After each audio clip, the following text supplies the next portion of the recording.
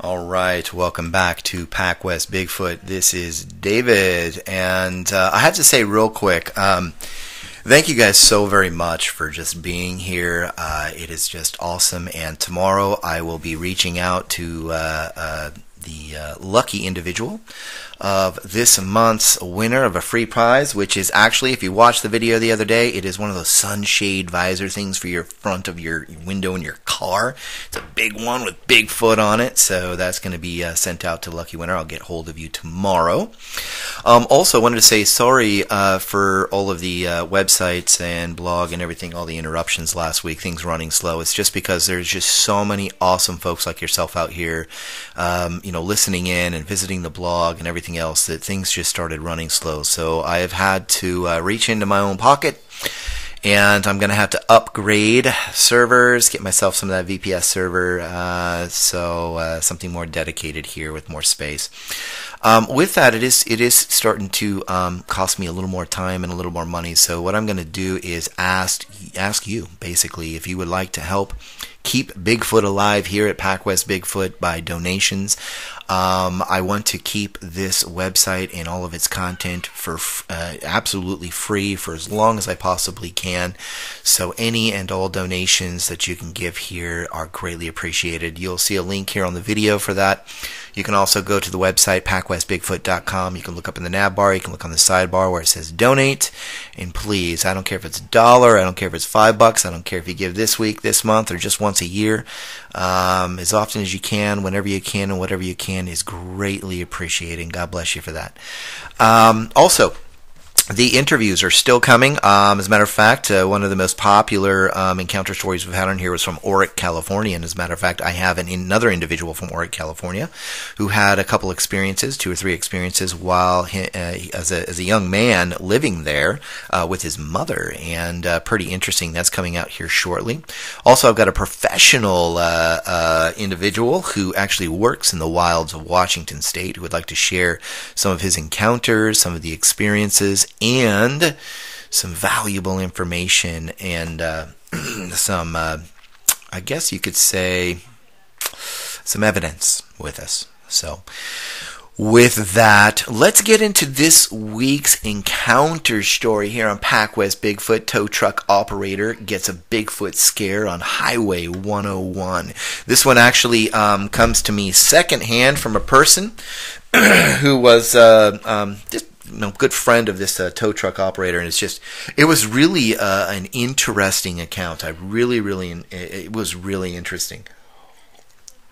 Oh, also, for those of you that are, helping me kind of like, I don't know, diss those little trolls on the old YouTube channel because of me clearing my throat or sipping my coffee, thank you so very much for that. You don't have to do it. Don't worry about those guys. They ain't got nothing else better to do, apparently. But that's okay. I like sipping my Sasquatch coffee I get from Sasquatch Coffee Company. So, let's get to this week's encounter story. I finally got permission to share my story, and while I will not and cannot mention the company's name, I can share mine and the experience I had with Bigfoot one night while on the job. I can also share the vicinity of the encounter of my personal sighting. My name is Kirk. I am a tow truck operator. I have a license that allows me the tonnage to pull tractors, trailers, and what most call semi-trucks that get stuck or wrecked along Highway 101 in the Olympic Peninsula. This happened just over 6 years ago, near part of the Highway 101, close to a place called Oil City. It was winter, and there was snow, and I was doing security one night instead of towing. Semi-truck goes off-roading. It was not as rare as you think, yet at the same time, it is not as bad as the Coquihalla Highway up in BC, but semi-trucks do go off-roading from time to time up here in Washington, along Highway 101. Like any other state north of the old Mason-Dixon line, when the weather gets cold, snow can come, and that makes for hazardous road conditions when mixed with the salty sea air up here. Mix in some black ice and here and there, and the low clouds and fog around the Olympic Peninsula, you have the making for a disaster, and we are known for some from time to time. This particular night, it was the snow, the ice, and the Bigfoot that would cause a truck to slide off the highway into and up out of a ditch, flip on its side just short of crashing down a steep ravine and into the freezing water of a rushing creek below. The only thing that stopped that massive truck from going that far were trees, the tall, strong, and thick Coast Douglas fir kind of trees. It was hair past 9 p.m. when we got the call about this particular accident from the police. It would take me nearly a half an hour to get out there in the end, though the weather was so bad it really took me about an hour to get there. As a tow truck operator, being on scene allows you sometimes to be close to the action, enough to overhear what is being said by both the police and the rescue personnel, not to mention those involved in the incidents or accidents. This particular one, however, seemed rather miraculous and hysterical, and both of them at once. Apparently, the driver was coming around the bend about 30-40 yards back. That is when he said a giant or really tall person ran out in front of him, and he applied the brakes to stop. That is when he started sliding on the snow and ice and plunged over the side of the road and into the ravine towards the creek below. I personally thought to myself, who would be out here in the middle of the night running across the road? There was not a town or a house, for that matter, that I knew of, for a few score miles or so from this location. Like the authorities at the scene, I think I even smirked a bit when I heard the detailed account. Apparently he managed to make it out, called the police on his phone, and sat tight until they arrived. He was lucky, though. This was one part of the highway in this particular area that was very dangerous. On one side you were okay with a ditch and a mountainside. The other was a 90 to 125 plus foot in some areas ravine that ended in an icy cold creek. Like I said, if it weren't for the trees, well, yeah, he'd be a popsicle before he could even call anyone. Bodyguard to the toxic. I was heading not to tow a truck that night, but to stand guard over the site for the night instead. We in the towing industry have been known to do this from time to time. Besides, it would take 2 trucks to pull this thing out the way it sat. Apparently that truck was on its side, and about 40 to 50 feet down the ravine and wedged between 2 trees. This means it was far too dangerous to drag it out and up, then tow it off in the middle of the night. It was just far too icy and foggy. Plus, it was not in the way of traffic where it was lying anyways. Not to mention the truck was hauling some toxic material that could harm the water below if it were to break open and spill out. So that was it. I was on guard duty. Nobody wanted to chance the thing ripping open in the dark if it could possibly be avoided. After the report was done and the truck driver would head back with the rescue unit, that left the officer and me at the scene. Of course, he did state that he could send someone up to check on me from time to time, but I figured I would be okay and kindly declined the offer for being babysat. Not that I think he was worried about the truck and its load. I think he was more worried about the conversation I overheard about what the truck driver had reported. Some crazy person, or more likely a bear, running around out here might be an issue for me, I suppose. But I doubted the bear was still around, so did the officer. I also think we both non-verbally agreed that it being a giant person was totally out of the question and just downright funny. After a few more minutes, the officer radioed in that he was leaving the scene and that I would be here just in case. He left, and the night became quieter and colder as the snow started to fall. If the trucks are rockin', don't come in. I got comfortable and let the truck run for about 10 minutes or so with the heat on. I left the driver's side window cracked, and I mean barely cracked, as it was cold enough to snow, and it was that night. It must have been at least an hour and a half since everyone had left when I woke to what sounded like small pebbles or rocks hitting the truck. At first I thought it was possibly icicles from the trees or even small pine cones or something else. However, once I was awake and heard one hit the door next to me, I decided to open the door and see exactly what it was. It was a small rock, more like a pebble that sat next to the door on top of the white snow. Was it there before? No. Could not have been. I had yet to step out of the truck where I had parked, and this new snow was still falling and undisturbed at that point. And it was a pebble, no bigger than my fingertips. It was odd, to say the least. What throws pebbles in a forest? Well, I guess that is why I was there, just in case someone or some individuals might want to take whatever is in the trailer of that truck. Maybe, whoever it was, they were trying to find out if anyone was in the tow truck itself, and at least that was a brief thought that ran through my mind. Immediately I turned over the car, turned on the parking lights, and of course turned up the heater for a bit. That would take care of the possible problem, I thought. Now, whoever it was, well, they knew I was here at that point, and like most tow truck operators, I was armed. The pebbles stopped almost immediately, although I only remember it happening twice.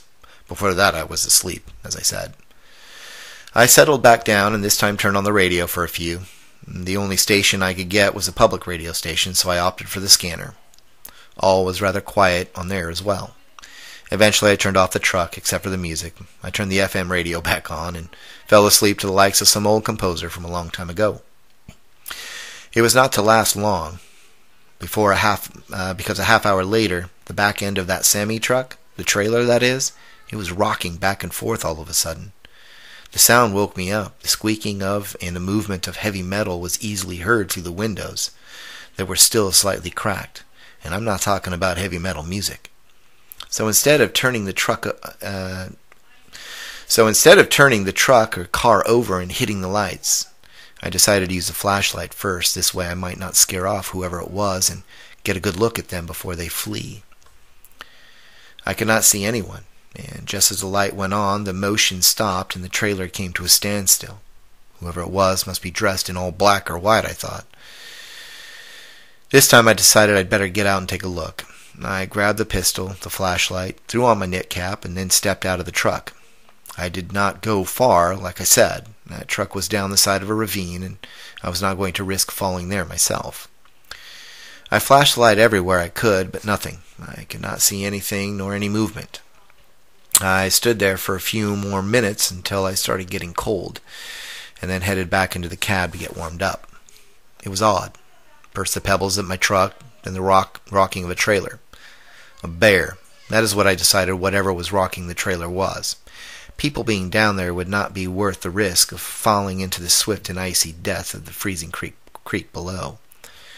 Of course, the pebbles were still a problem in my thinking, but I let that go from my mind as I turned over the car for a bit again. I stayed awake for about another 30 minutes or so, but that music, well, it was lights out for me again. Face to face with a monster. I believe in Bigfoot because I've seen one. Have I ever been a doubting Thomas? Well, yes, I admit that. And laughing at that trucker earlier that night, well, I guess the universe or God was making sure that the truth would win out in the end, I suppose. It was late now, well past 3 a.m., when I was woken by the scariest thing I would ever see in my life, and a moment of fear I would never forget. I was in a pretty deep sleep, to tell you the truth, and being a pretty big guy, there were a couple of times where I woke myself up snoring. But what woke me this time was a different sound. It was a grunt or snort of some kind, and it didn't come from me. It was pitch black outside. The window was down a crack, and I mean a crack as in a quarter inch or less. And while it was the grunt that woke me up, it was the smell of something dead or rotten that really woke me up. My first thought was the trailer burst open and toxic, nasty, smelly sludge oozing out, but that was not the case. Ruh! Another grunt, and then I felt the truck move like it was pushed. To get this thing to move, though, well, you better be an elephant. Apparently, what I saw was close enough. I remember I reached down slowly to the floorboard of the cab and grabbed my pistol. I then reached over slowly and grabbed the flashlight as well. The smell was disgusting, and I practically gagged a couple of times. Whatever it was, I could see its shadow all of a sudden right next to me outside the door. It was huge. Its chest and shoulders alone, I could tell from what backlight there was. They covered the whole width of the truck door. It was at that moment my heart started to feel the fear. Sniffing. It started sniffing and then gave another grunt. Ruh! Through the crack of the window. That smell was its breath, a rotten, dead, carcass-smelling, pungent, gross nastiness. I felt like puking at that moment, but I couldn't because I knew I had to stay still. This was not a person. It was an animal of some kind. It was dark outside, but even what natural light there would allow me to see the outline of this massive upper body, and it was not a bear on its hind legs either. It had all the look of a person, and a large person at that. It stood erect for a few seconds, and I could tell when I tilted my head to look up at it slowly that it was at least 7 to 8 feet tall for sure. It pushed on the driver's side door again, making the tow truck and me rock. It must be one strong animal to do that, and to make the trailer of the semi-truck rock like it did earlier as well. It was at that moment that I felt I heard a slap or a whack from a hand on the opposite side of the tow truck. My gosh, there was two. My heart really started failing me at that point. I almost felt like I was having a small heart attack at the time. The blood seemed to have rushed to my head, and I literally fell across the seat of the truck, almost passing out. I did not get a good look at the one on the passenger side, as I just did not want to look anymore. I was frozen in fear. There were two of these things making the trailer move earlier, and now they were on either side of me. And when I thought to myself for a split second that I was out walking around and they were there, it made me feel even more afraid. Just when I started to catch my breath, though, this is when the one on the driver's side let out a scream I thought would shatter the glass, and then it would be able to reach in, pull me out, and pull me apart, literally. It was ear-damaging loud, I will always remember, and I swear it made the loose things sitting around the cab, including my heart at the time, vibrate. The cab of the truck filled up again with the putrid smell of dead things, and I thought for a moment that was likely going to be all that's left of me in a few moments. Just a bad breath. Looking up one more time briefly, though, through the driver's side window, I could not make out any real facial features other than the fact that these things were broad-shouldered, no real neck, and it seemed as though the top of the head came to a point, or at least cone-shaped. The guttural screams, the grunts, they all seemed sort of primate-ish to me. Not that I am an expert at anything but towing trucks, cars, or holding your seat for you at the Irish pub I wanted to be in at that moment real bad. But that was all that I could make out as far as the features were concerned. It was looking in and down at me. I was not sure if it could make out or not, or see me at all, but I got a feeling it could. After just a few moments of a stare down into the darkness of something massive inches on the other side of the glass, I could not do it anymore. I blinked. I looked down towards the floorboard, closed my eyes, and awaited my fate. I knew that if I had to, I would shoot. But I am not sure that was going to make any difference in the outcome for me. These things were huge. Another grunt. And nothing. Not a movement, not a sound. Nothing for several minutes.